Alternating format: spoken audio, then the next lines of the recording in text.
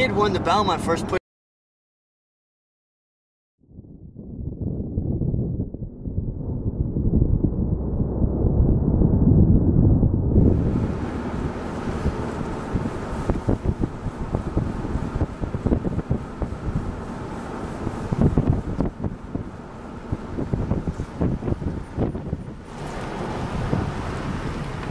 So there's not even a sign here that'll say like There's no sign that says the mayor. Zenyatta. Well, not yeah, right, exactly, like a diner, open 24 hours. Zenyatta.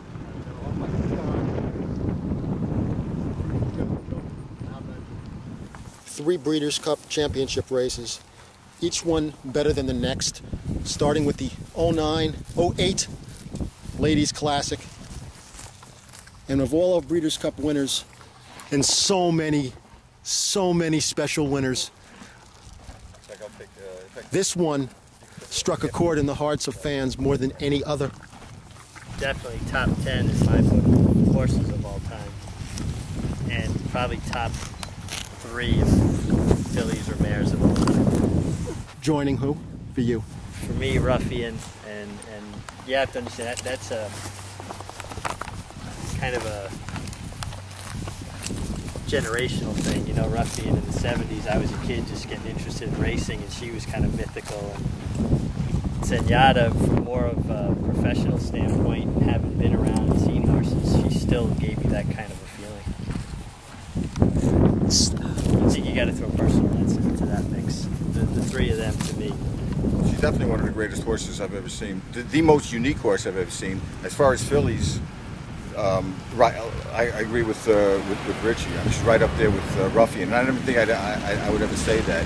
You know, Personal Ensign not far behind. I'm good. This Friday is all about this great mare as the Breeders' Cup Championships celebrate the career, the legacy, and the people of Her Highness, the mighty Zenyatta.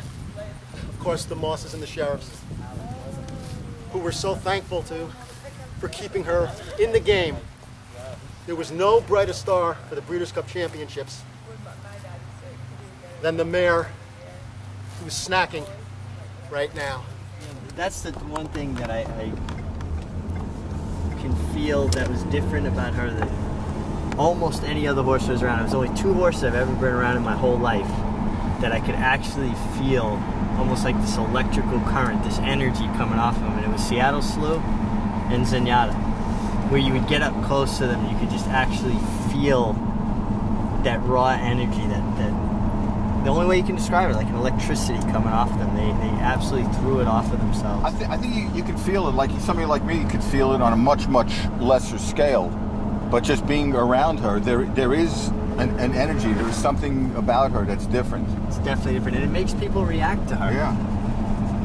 And just, I think it's a lot like people. There are certain people, they call it charisma or so, which, you know, people have leadership qualities.